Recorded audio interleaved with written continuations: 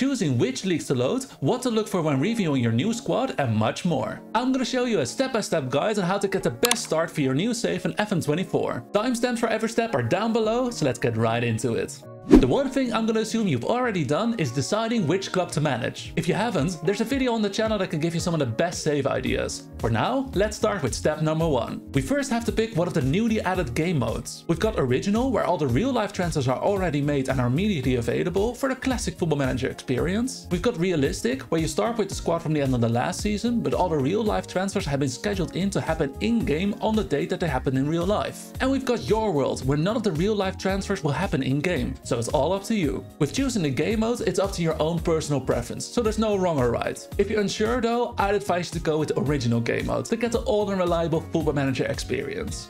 For step 2, we're not going to go for the quick start, but instead we'll click on Advanced Setup. In this screen, we're going to set up which leagues are loaded into our game. We have the option to not load in a league, or load in a league as view only or playable. But what do these options mean? Well, an unloaded league will have all its matches quick simmed in the background. This means that you can't view the league table, the results of the matches, and the statistics of players playing in these matches. Furthermore, only a handful of players playing in this league will actually be loaded into the game, with the game generating the rest of the players on the teams. Finally, this league will see less transfers coming in and out, as well as having less injuries happen, which will have an impact on the development of the players. If you load in a league as view only, there's actually not that much difference with an unloaded league. The biggest difference for a view only league is the level of detail available, as you will be able to look at the league table, the scoreline for the matches played, as well as the statistics for the players playing in them. But the teams still won't have all their players loaded in, as well as there only being slightly more transfers and injuries happening. So for the full experience, you'll have to load in the league as playable, as that will load in every player for every team, as well as having the most realistic transfers and injuries happening. And I think it goes without saying that if you want to manage in a league, now or in the future, it has to be playable. A lot of people also worry that not loading in a league will mean that the game won't generate quality new youth prospects for that league. And that's not the case. The game generates new players based on the current total player count for a league. So while an unloaded league will generate less youth prospects, it doesn't mean that they won't have any at all. It usually means that the game only generates the best selection of youth prospects that would have been, so it's less of an issue than you might think. So deciding which leagues to load will depend on two factors. How much detail do you want, and how much detail can your computer or console handle? Here's my minimum recommendation that any system should be able to handle. Load in the top 5 leagues of Europe as well as the top 2 leagues in South America as playable, and set the rest of the top 20 leagues as view only. This should give you a detailed enough simulated world to give you the full Football Manager experience. And if you think your system can handle a bit more, I'd recommend also loading in the top 20 leagues as playable and loading in all the other leagues as view only to get the most detailed and balanced experience possible. Before we continue, there's 2 more settings that I want to highlight. I'd recommend never disabling the transfer window, even if you don't want to make any moves. If you do disable it, the game will also take away your wage budget. So if a player comes to you looking for a new contract, you won't have any money to negotiate with, so you risk losing that player. Finally, you can choose to disable player attribute masking, which means that you'll be able to look at the full report of a player's attributes without scouting them beforehand. Now this is up to your personal preference. If you don't want to bother with scouting, you can disable it. If you want a bit more of a challenge, you can leave it as it is. All the other settings are best left untouched, which takes us to step number 3.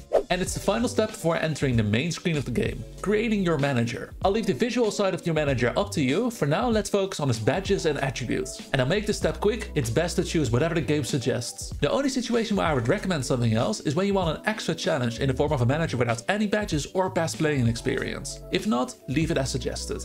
Which takes us to step number 4, and the first time we get to the main screen of the game. There's a couple of things we have to do, but our first priority is getting an overview of our squad. But before we even look at our squad, we want to make sure that we're considering every player that might be of value for us, and some of them might be hiding in our youth teams. So check your development center for any first team candidate that you might want to promote to the first team before evaluating your squad. Now that you've got your full team together, you can go through your players one by one and note down what they are and aren't good at. I like to evaluate my players based on 6 pillars of grouped attributes: speed, aerial, dribbling, passing, shooting, and defending. Noting this down for every player gives you an idea of what your team is and isn't good at, and gives you a basis to build your tactic on. But there's 2 other resources that can help you get a feeling for your squad, starting with your assistant report. By going to the squad planner and then under report clicking on assistant report, you'll get a detailed overview of what your assistant manager thinks are the strengths and weaknesses of your team, helping you get a clearer idea of what your team is good at. And secondly, you'll also want to compare your team against the rest of the league. So under report, go to comparison. This will show you for every part of your team how it stacks up against the rest of the league, completing your overview of your squad.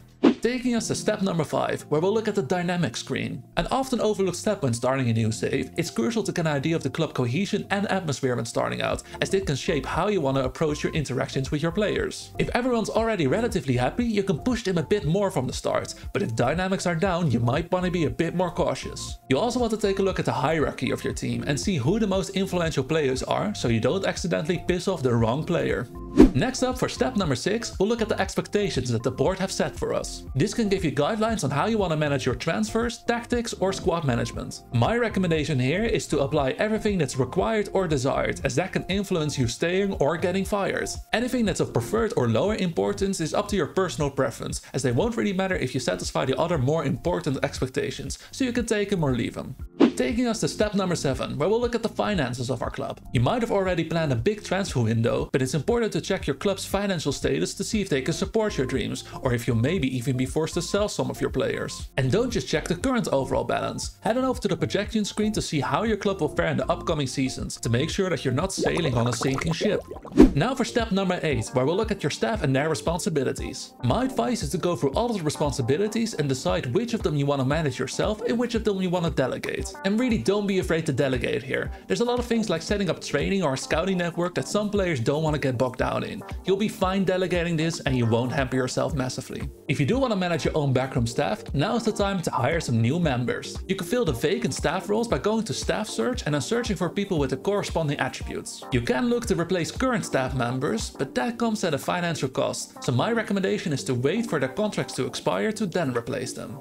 And with our staff handled, we're on to step number 9, creating our tactic. And since we laid the groundwork by looking at our squad's strengths and weaknesses, as well as possible expectations for a certain type of football, making a corresponding tactic should now be way easier. A great way to start is to pick one of the pre-made tactics that you think suit the strengths and weaknesses of your squad, and then tweak that tactic once you start playing games and seeing how it performs. But you can of course deep dive into making your very own tactic. And I've got a video on the channel that goes in depth of making your own creation that'll work.